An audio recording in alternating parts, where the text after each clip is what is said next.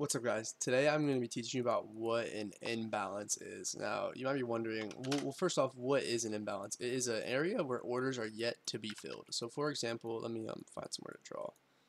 Might be easier if I just do this. Right here. So, what an imbalance is it's kind of, you can almost think of it as a three candlestick pattern, because you kind of need three candlesticks to have an imbalance. So, this would be your first candle. Let me think. It's kind of hard drawing this. Yeah, and then your second candle would be like this. You know, you got to have your open high, low close. And then your third candle, we'll say it's like this. Oops, a little fat. So there will always be, there has to be three candles. It's, you like, can think of it as like a pattern, but just know that there has to be three candles to be able to find a true imbalance of some sort. So you have these candles here, right? This is your three candle pattern. Now, where is there that there's no balanced price? There's no balanced price in the end of this. You see, when you have candlesticks, you always want the wicks to almost not coincide, but almost touch each other. So for example, say the wick was very long like this, and do you see how they touch each other through that candle? There would be no imbalance. This would be balanced. Now, if it was like this and like this is still the imbalance here. The imbalance size can change. It could come all the way down here and be like this. Then you would kind of not have one, because it'd be like this. That's what it would look like. And then your wick or your imbalance would be this. It just depends. And now you guys know what bearish and bullish means. So if it's three down candles, it would be a bearish imbalance. And if it was three up candles, it would be a bullish imbalance. So I think if I did this, this is a bearish one right here. I'll show you as a bullish one. Hey, I can just go like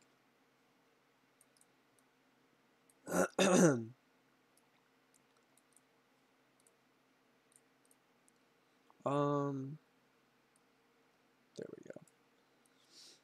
So if it were to look like this, this would be a bullish imbalance.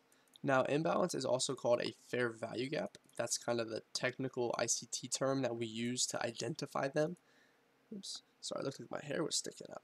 But so fair value gap is the technical term, and now this would be a bullish imbalance. Just you draw like that, unless the wick was here and here, you know, your imbalance would be this small. It would be like that. Now, imbalances will form on any time frame. It goes along with anything that the time price is fractal, so it doesn't matter necessarily what time it is. Now, what do these imbalances show? As you see, there's big ones right here, right? You have two. You can mark them out. You have one candlestick, two candlestick, three candlestick. Same thing down here. One candlestick, two candlestick, three. Do you see how there's no like balanced? You want the wicks to touch each other. Like, let's see if we can find an example.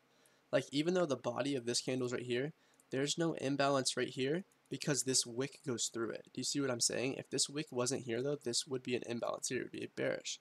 Now, what do imbalances do? It's where increased volume came into the market, like a lot of volume came into the market, a lot of buying or selling pressure. And as you see here, you had this bearish imbalance, but then on the way up, you form a bullish imbalance. So that means a lot of buying pressure came into the market. And what does price do? So where there's a lot of buying pressure, orders didn't get to get filled. Think of it like as there was not enough time for people to fill their orders to jump into the position. So price will revisit that area, pick up more orders before going to the draw on liquidity, before going to the buy side level like we talked about last video. As you see here, this would be your buy side. So price made up its mind, said we're going back to buy side because we probably just took some sell side. As you see here, we take some sell side. Price takes the sell side, buys up, creates a bullish imbalance. This shows you that the bulls are in the market, that people are wanting to buy. Institutions are ready to go higher. So we come back up. And another way to look at it is you wouldn't want to buy price here, right? Because you still have to come back. So you want to time it and be able to buy it on the comeback, because you know that price has to rebalance before it can go higher.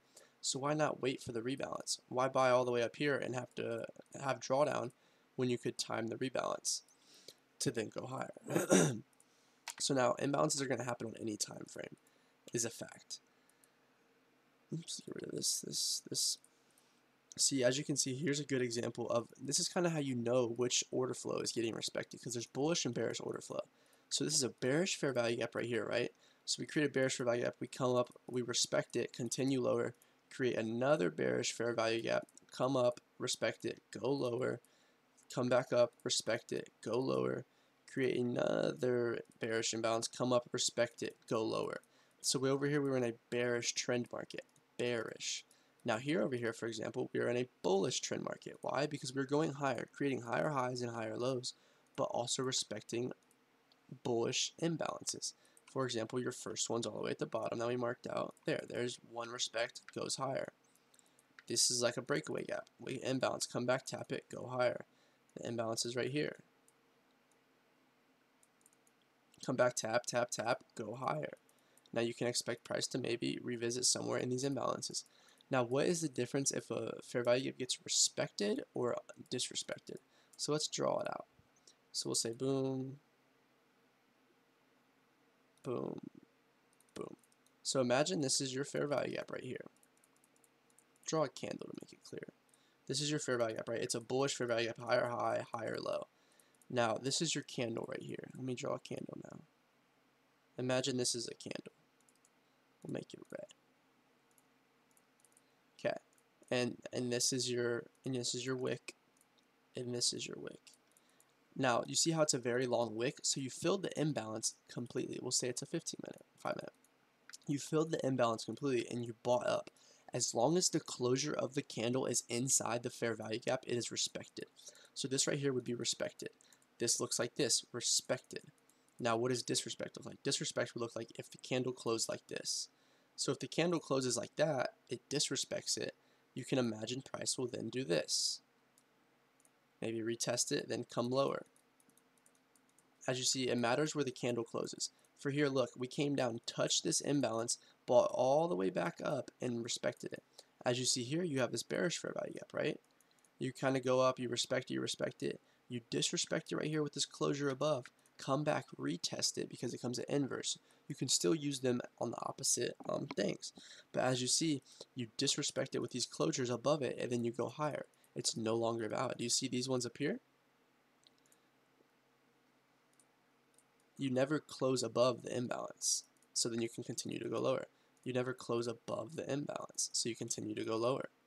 There's probably some, for example, right here. Look, so we have this bullish one, right? We come up, we close right below it. You can expect price to go lower. Lower into what though? Lower into the bearish one. So now you disrespect the bullish one, come back, retest the bearish one, and then sell off. It's as simple as that. An imbalance is an area where the market was moving too fast for orders to be filled, so price wants to revisit that area to fill more orders before it continues to its bias, draw on liquidity, buy side, sell side.